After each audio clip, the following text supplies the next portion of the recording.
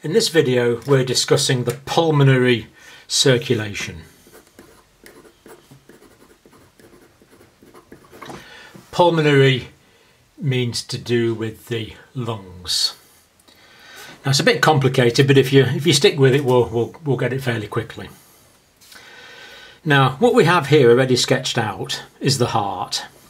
So we have the left atrium, the left ventricle, bicuspid valve. This is the aorta here, right ventricle, right atrium. This is the inferior and superior vena cava draining into the right atrium. And leaving the right atrium here, we have the pulmonary artery.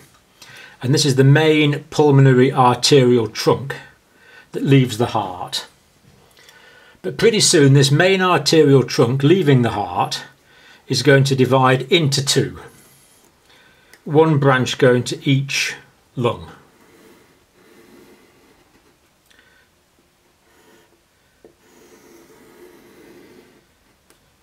So right ventricle, main pulmonary trunk, and of course this here is the right lung and this is the left. So taking the blood to the lung. So this is the left main pulmonary artery. Now just to clarify this, we're going to colour it in, and as per the convention, because it's partly deoxygenated blood leaving the right ventricle, we're going to colour it in blue. So the pulmonary circulation begins here with the pulmonary arterial valve.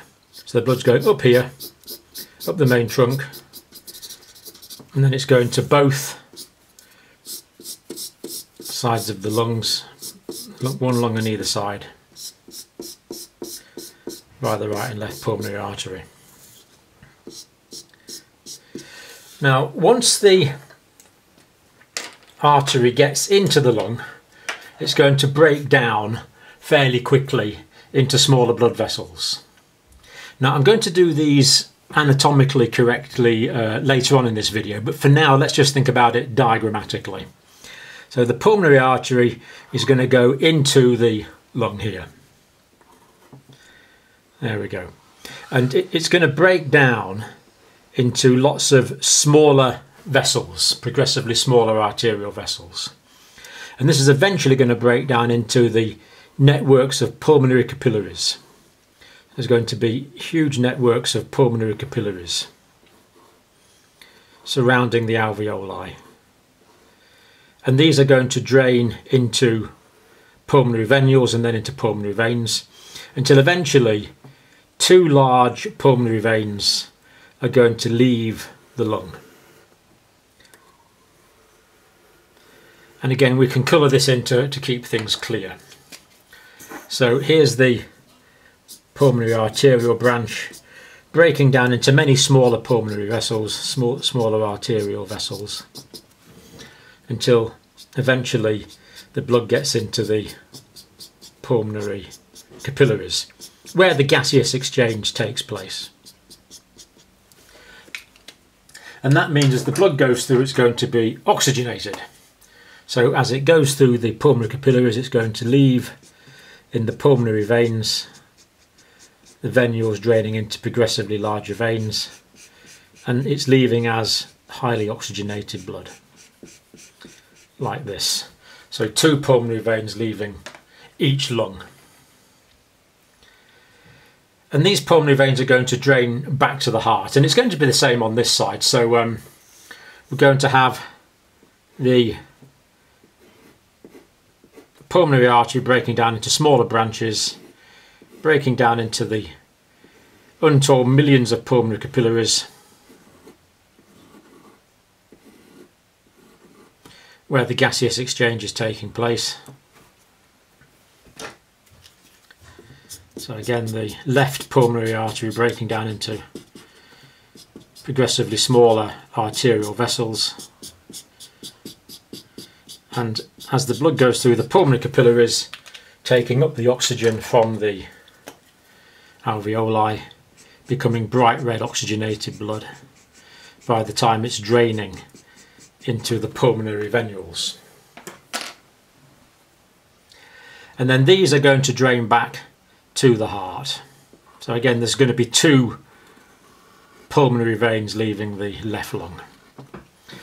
And we notice that there's 4 pulmonary veins go into the left atrium. So these are going to go into carry the blood back to the left atrium.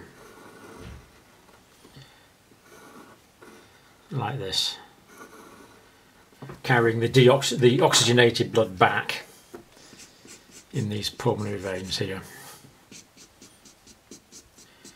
2 pulmonary veins draining each lung, collecting the blood from the untold millions of capillaries, pulmonary capillaries. And it's the same on this side. Again, we're being diagrammatic, of course, but this is draining back here and here. Goes underneath this pulmonary artery in the diagram, draining back, and we see that there's the holes there in the left atrium for these vessels to connect to. So 2 pulmonary veins draining each lung, bringing back the blood high in oxygen to exactly where it wants to be, into the left atrium, going back there. So all 4 pulmonary veins draining into the left atrium. From there, of course, the blood goes through to the left ventricle, where it's oxygenated through the bicuspid or the mitral valve. In pink there we have the aortic valve, because this is the aorta just here, which of course will take the oxygenated blood to all the systemic circulation. So there we have the essence of the pulmonary circulation. So the pulmonary circulation begins with the pulmonary arterial valve here, and it ends in the orifices of the 4 pulmonary veins that drain into the left atrium. Now, I've drawn this blood supply here very simply, simplistically really, but in actual fact the arteries in blue taking the blood in follow an exquisite fractal pattern that takes the blood to all parts of the lung in a very equal way. And likewise, the pulmonary venous system in red follows a similar fractal pattern to drain the blood out. And indeed the bronchial tree going in has a fractal pattern as well, so there's a triple overlying fractal pattern in the lung. Quite amazing. I just want to show you what I mean by fractal, because broccoli actually illustrates it really well. So what we have in a fractal pattern is this sort of repeating, duplicating pattern. So we can see